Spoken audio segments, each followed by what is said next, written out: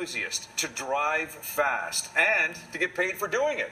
Well, we've got the guy who's living the dream. Please welcome Ryan Verra, Indy car driver, born and raised here in Calgary, yes? Yeah, that's correct. So how does a guy, Kate, who graduates, or you went to Beaverbrook High School, Yeah. how does a guy like this all of a sudden make it to the Indy circuit? Well, we were just talking Mario Kart. Mario Kart, yeah. Is that really how it started for you? Some of it, yeah. Because I didn't start in karting like all the other Yeah. drivers. So I jumped into Mario Kart, worked my way up to jump in the race car. Why race car? Why racing Indy? Why not do the NASCAR thing where you can bounce into people? Because it's the hardest one. It's the most challenging one. What's You only different live from once. it? Open wheel racing is probably the most dangerous racing in the world because the wheels are open. They're able to touch and flip the cars. The fuel cells behind our back, so we can burst on fire easier. Our suits are good for 10 seconds with a triple air Nomex.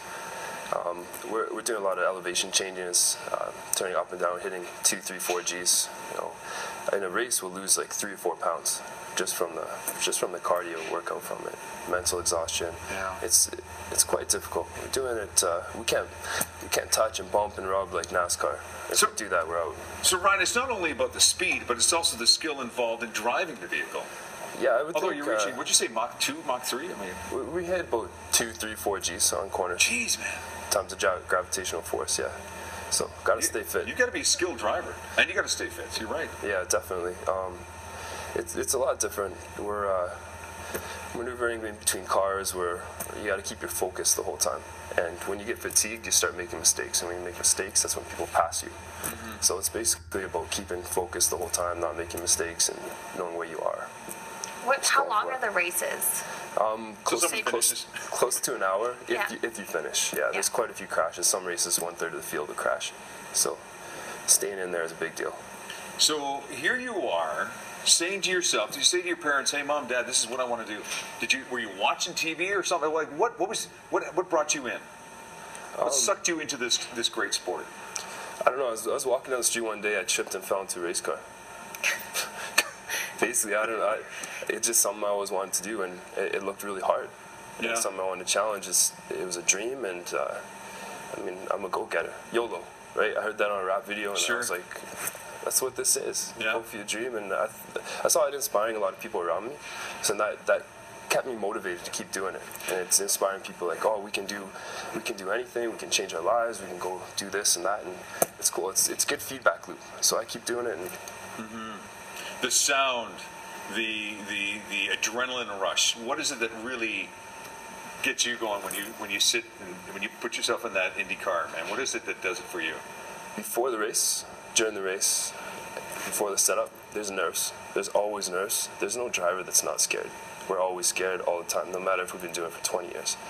And you get in the race and it's all focused, and you're actually on autopilot. Like, you're not consciously driving because you're going too fast.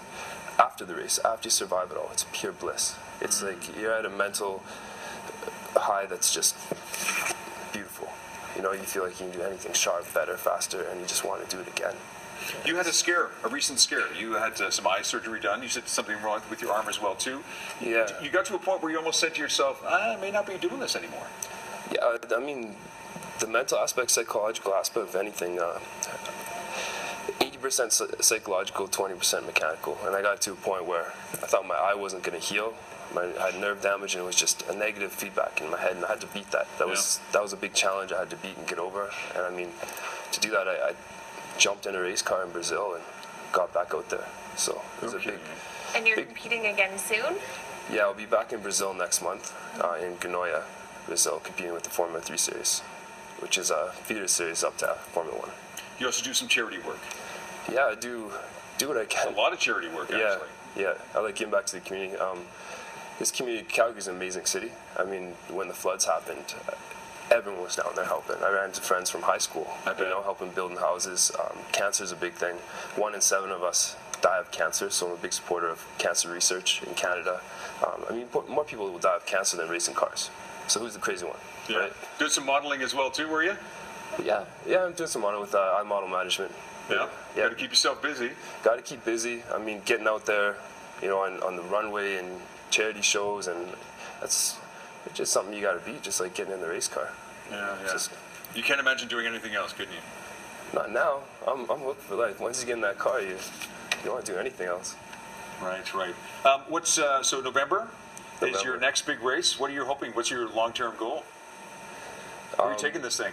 To be honest, I can say I want to be the Indy 500 champion or be Formula 1 champion, but I learned to take one race at a time, every race at a time. So I want to get on the podium every time. I want to win the race every time. I want to do the best I can every race and keep going. But I want to do this until I can't do it anymore. Like I want to go all the way. Well, look for this guy. He is Calgary-born, Calgary-raised. His name is Ryan Verra, IndyCar driver. Thank you, Ryan. Good luck in November. We're looking for some big, bright things for your future, man. Great to have you on board. Thanks for having me. Thank you. Hey, here's what's happening in and around our city. Yes, we are keeping busy. For the Fire Prevention Week, it is beginning, well, it continues until the 11th. Working smoke alarms saves lives.